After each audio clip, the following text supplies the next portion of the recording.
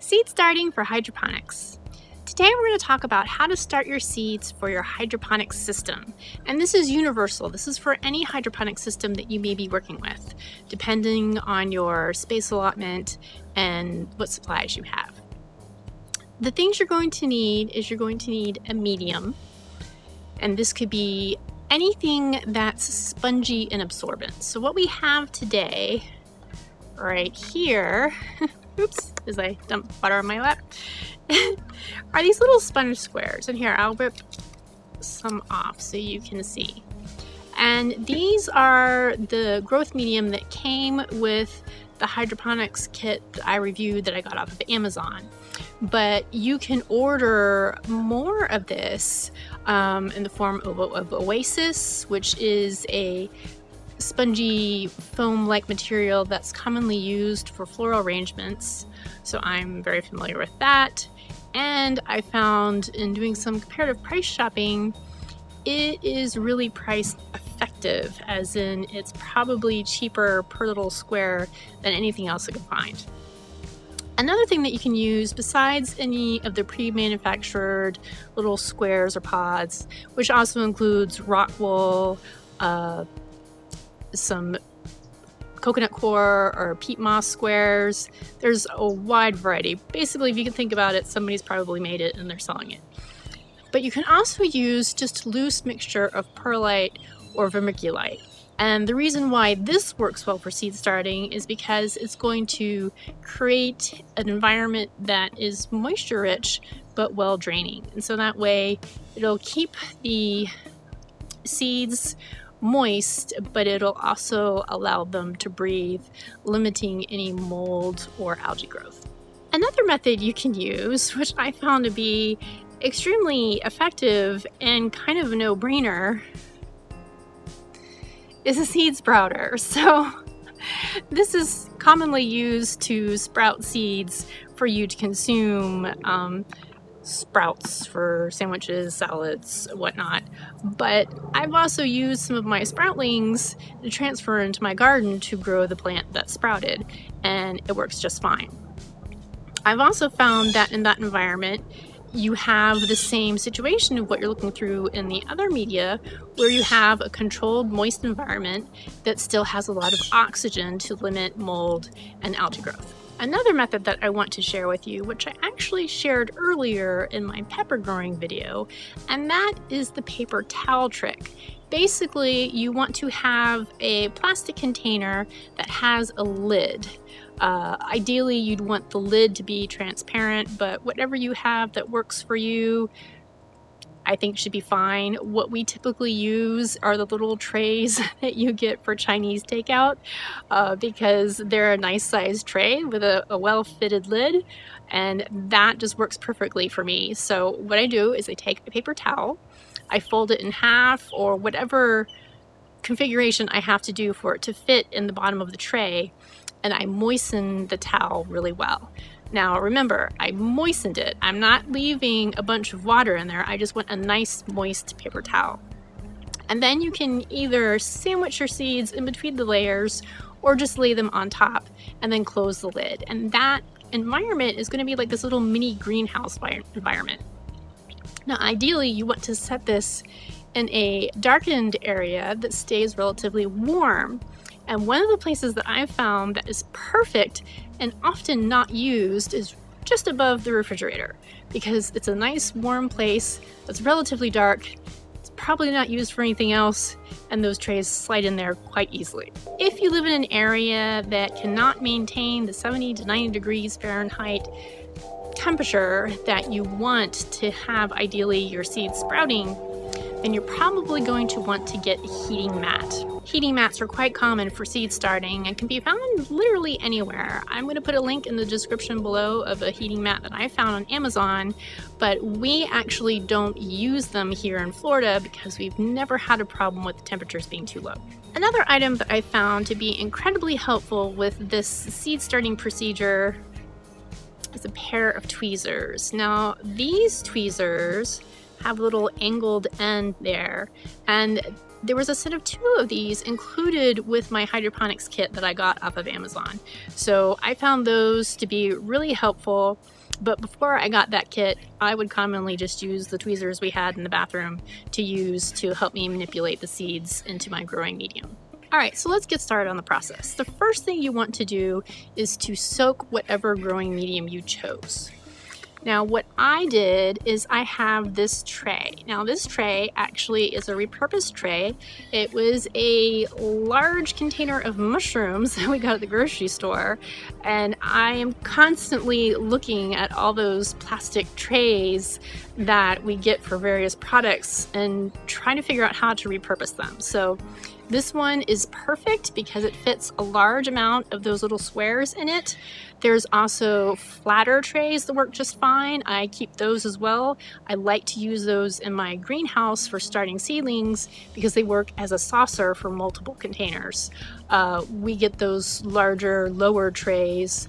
Often our grocery store will pre-package groupings of vegetables like squash or zucchini and plastic wrap them in those trays. I don't know why they do that. It seems kind of pointless to me, but I will gladly take those free trays and use them for my gardening needs. So once you have your seeds sprouted, if you're doing a method where you're sprouting them separately from your growing medium, and the seed sprouter or the paper towel method, you want to take a healthy sproutling and put it in your growing media. So I'm going to go ahead and show you how to do that now. So this is a mung bean sprout, and as you can see, it has a nice collection of roots. It has its first true leaves up here, and these are the little silly starter leaves. I forget what they're called. I'm gonna look it up and put it down here for you. But what we're really looking for is the first true leaves. And those are the leaves that you are going to see occurring throughout the plant's growth. Once your sproutling has its first true leaves, then it is pretty much a safe bet that you can transfer it to its growing media. So as I said before, this is pre-soaked, so it's nice and moist. And these growing pods are perforated, so they have a slit cut in them. And many of the growing media that you can get commercially will have either a hole in them or a slit or some sort of place for you to place the seed. And if they don't, you can take a sharp knife and slit it down the side so that way you can open it sort of like an envelope and then just slide your sproutling into that crevice. But because this one is slit, I was going to use the tweezers to do that, and then I thought that's just the silly way. So I just with brute force tore it in half. So like what I was talking about with cutting it with the knife. And now I'm just going to put my seedling in there. I want to make sure that here, I'll do it this way so you can see. This section down here where the roots begin, but it's kind of bent because it was in that sprouting chamber, I'm going to put that so that way it's covered by the sponge. But I want to make sure that my roots are hanging out the side, hanging out the bottom. As you can see, this sample has a pretty good amount of exposed roots, but I actually want it to be slightly more so. So I'm going to go ahead and put this contained sproutling back in a tray with some water in the bottom. And what I want to do is to encourage more root growth. I want to have at least a full inch of exposed roots from my growing media before I transplant it into my hydroponic system. And I'm going to show you now why that is very important. So here you can see a sproutling that I have transplanted into my hydroponic system, and it is quite happy just hanging out there in its little pod. And let's see if we can remove it from the system. And you can see that it doesn't have any roots really exposed on the bottom, but I have shoved its little moisture pod all the way to the bottom of this container. And that's why there's so much empty space at the top, because I pushed it all the way to the bottom. And that is really important, because if you don't push it all the way to the bottom and it doesn't have that nice exposed root system, something like this is going to happen. See how the sponge is all dry because I didn't push it all the way down, and then the sprout is dead. Bad news. I should have paid closer attention to that. Lesson learned. Now these sproutlings here, I actually started in the AeroGarden system, so they have a different core. They don't have the sponge material that came with this particular system. But if I pull this guy out, you will see it has a nice healthy bunch of roots hanging down.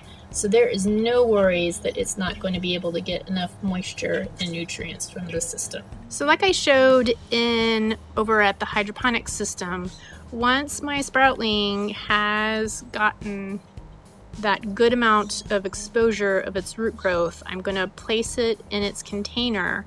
And you want to be very delicate about this, because like this one, for example, has roots just going out the side, out the bottom, out everywhere.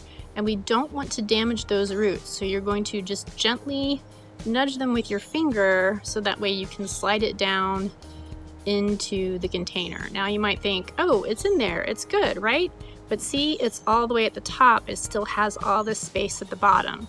So I want to push it all the way down to the bottom.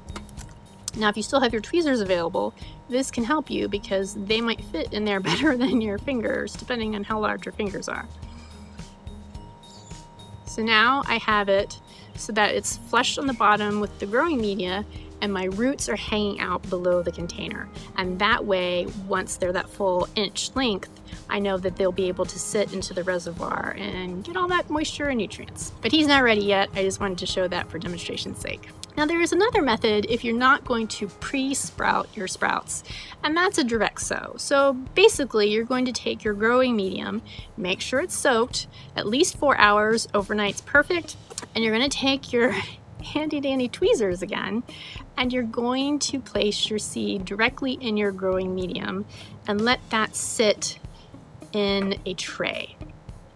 Now, my tray right now, because I'm still soaking my growing medium, is filled with water. Ideally, after your growing medium has soaked, you want to dump that water out and just use the tray as a reservoir to collect any moisture that may seep out of your growing medium.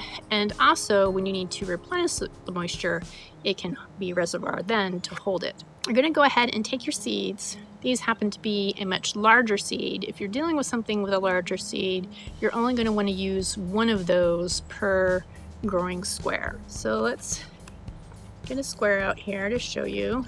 And I'm just going to go ahead, and this one's so large I don't even need the tweezers.